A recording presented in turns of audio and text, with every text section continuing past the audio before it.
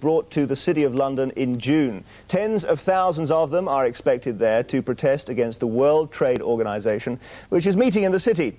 In a worldwide coordinated campaign, activists in Britain are also planning to protest. The British police were unprepared last time because the demonstrators had a new protest tool, the internet. David Lomax reports.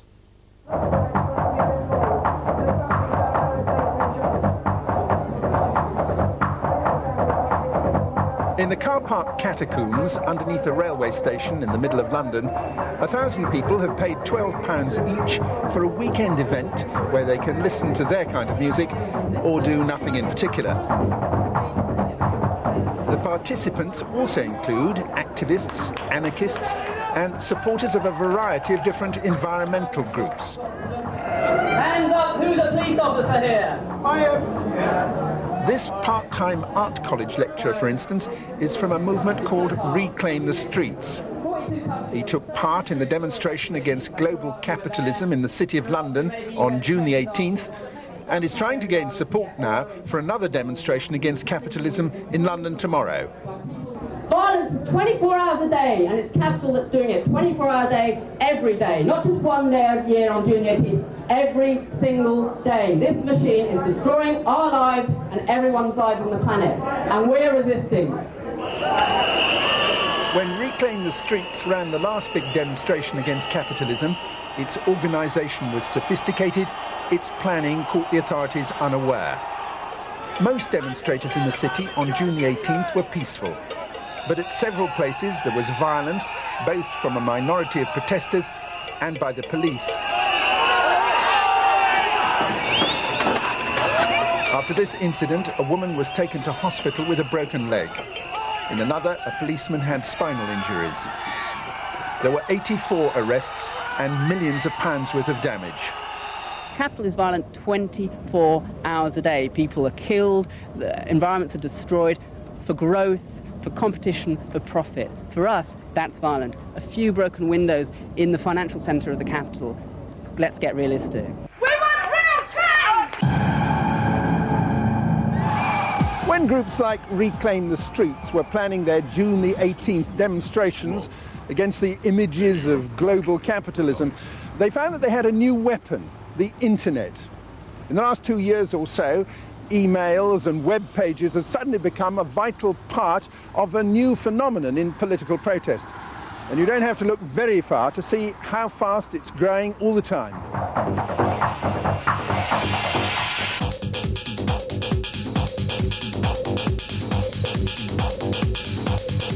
Paul Mobbs does most of his activist work by computer. He says the environmental movement is being revolutionised by the internet. These people often never meet. They're in different countries. They probably will never ever talk to each other in real life. They communicate via the net and send messages and exchange ideas. And what is the significance? The significance of that is you can not only develop a campaign in your hometown, for example, as you would do traditionally. People who have a similar problem across an area, across a country, or across the whole world can get together and work in a way they were never able to before. I mean, this is the whole. He's now organising a virtual sit-in. It's not against the law.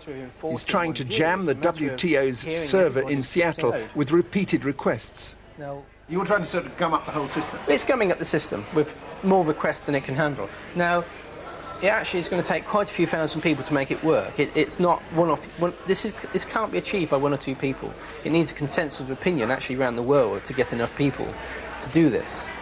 But hopefully we'll get there. The City of London police told us today that they too have been monitoring the net. It's not apparent from all of the information we've gathered to date that what will happen, if anything happens on November the 30th, will be in anywhere like the scale that it was on June the 18th. I feel that it will be a much smaller event. But I have to say that our joint operation with the Metropolitan Police, we feel that we are prepared for anything, that we have sufficient resources in place, and we're confident about being able to deal with anything that might happen on Tuesday. What do you think yourself of some of these anarchist web pages? Well, I think the internet is almost running away with itself. It's a very personal view, of course, but it's the way forward, it's the way of the future, it's not going to go away. But what do you think of the specific, what do you think of the N30 webpage? Well, the actual content, I don't think it's my position to comment on. I don't really want to get involved in making comments on. No, well, have you seen it yourself? So I haven't seen it myself, no. Have you seen the electrohippies page? I haven't seen the electrohippies page, no. You haven't seen the N30 page? I haven't seen the N30 page, but others have and do pass the intelligence to me about what's on that page. It doesn't take long to have a look at it. I know it doesn't. I haven't actually personally seen it, but others are viewing it for me. Some direct activists, like Nick Jukes and Kala Subbaswamy, will still be using traditional techniques tomorrow. They're planning a piece of street theatre, a mock trial. It's part of their campaign against Shell's role in Nigeria. But they're also hoping to transmit digital pictures from the protest live onto the internet. They've done it before. I was involved in media work, supporting a team of direct activists who occupied the director of Shell UK, his office. So a number of people got into the Shell Mex building on the Strand and actually barricaded themselves into the outgoing and the incoming directors of Shell UK. And from within his office itself, people actually got images of the occupation up on the web. So using a digital camera, a laptop and a mobile phone, the images were put up live from within his office onto the internet, and this was in direct support of the mobilisation of people within Nigeria. Nick Jukes admits that at the moment his protest group is small, but says the movement's potential is growing. From the anti-Rose movement to all the genetics actions now, I think more and more people are getting empowered in terms of taking direct action, of realising that the so-called democracy at Westminster just doesn't serve their needs. And so people are looking more at actually taking control of what they do and taking action themselves and making their own demands on government, on corporations, and actually building an alternative. But so far, few in the movement seem able to agree about what that alternative should be. Even if police predictions are fulfilled tomorrow and demonstrators don't turn out in force, the movement and the technology it's increasingly using are not going to go away. David Lomax reporting there.